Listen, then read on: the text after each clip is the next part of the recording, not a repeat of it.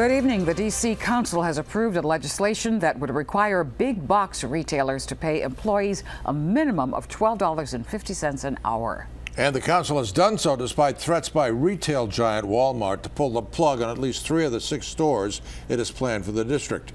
Chris Van Cleve is outside the council meeting with what that means. Chris? Well, Gordon, what it means is the council elected to go ahead with this law, voting to pass it despite the looming threat from Walmart to pull out of those 3 locations, Skyland, Capitol Gateway, and New York Avenue. And so really it sets up a showdown of sorts.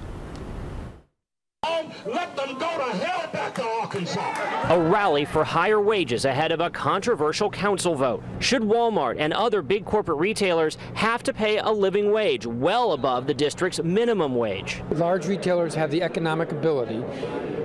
Those people should be paid a decent wage. If this passes today, what I say to our city council, congratulations, you have just moved the ball 10 points ahead for Maryland and Virginia. In fact, Walmart says the new law would force them not to open at least 3 of the 6 planned stores for the district, potentially costing the city hundreds of jobs and lots of tax revenue.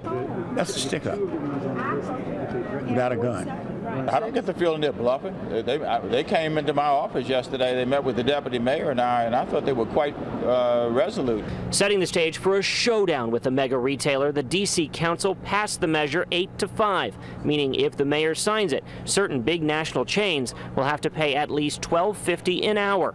Yvette Alexander's Ward 7 could lose hundreds of jobs if the 2 Walmarts planned there don't open. She's vowing to fight on. Today, I'm going to immediately call him and say, Mr. Mayor, please veto the LRAA. Okay, so you heard there, Yvette Alexander is hoping the mayor will veto. Well, we've just heard from Walmart in the last half hour saying nothing has changed from our perspective. This was a difficult decision for us and unfortunate news for most D.C. residents, but the council has forced our hand.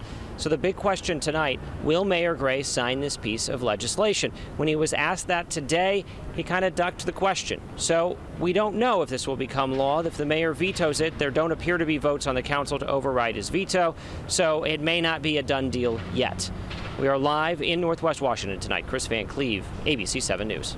Chris, thanks very much. And if Walmart does decide to scrap plans for 3 stores, it would have a major impact on the 52,000 people who live in those neighborhoods. Right now, the Skyland Town Center, Capitol Gateway, and New York Avenue neighborhoods have few options for residents to buy groceries. They are classified as food deserts by hunger advocates. For Capitol Gateway, the closest grocery store is actually across the border in Maryland.